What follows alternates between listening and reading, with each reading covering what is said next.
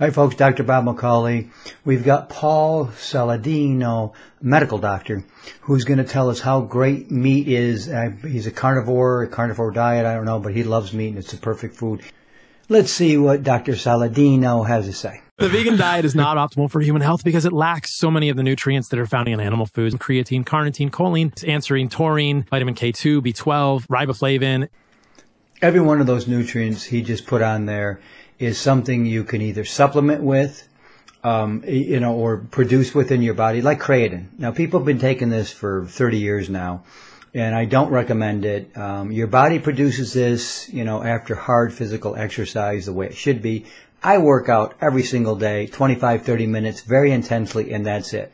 That's what will give you creatine. The rest of it, as I said, you get that in the plant world. You need these nutrients to thrive as a human. We've been eating animals throughout our history. I believe animals and eating them was one of the key events that allowed us to become human. We see this incredible increase in brain growth size about 2 million years ago when we started hunting more. It's a correlation, but it's quite compelling. Yeah, I've never heard this theory anywhere in my life. This comes out of thin air here. We ate so much meat that our brains got bigger and then we became humans. Well, then, look at lions. I mean, all they do is eat meat. Why aren't they human? Why didn't they turn into this intelligent species?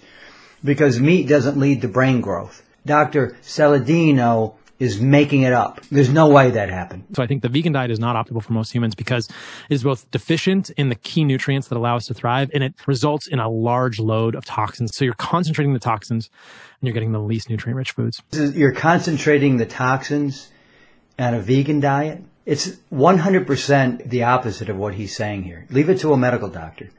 Okay, the longer an animal eats, the more toxins it accumulates within its body.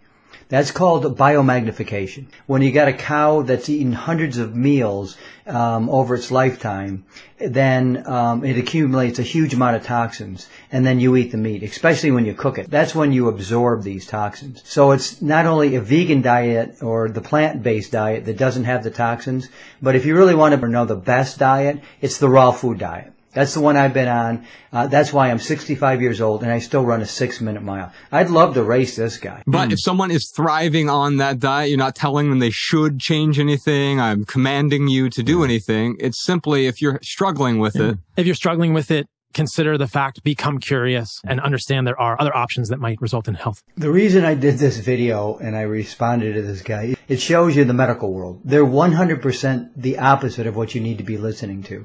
So there are other options. The vegan diet, the vegetarian diet, this is a very small percentage of our general population. Maybe 5 to 7% vegetarian, 3 to 5 vegan. Maybe it's getting more. It has been growing, but true vegan, getting a raw food vegan like I am. I mean, this is almost nobody. And so there's alternatives. The alternatives is what we do, the vegan diet. That's the alternative because everyone I know, they eat meat. They love meat. Everybody loves a meat-based diet. They don't want to eat a plant-based diet.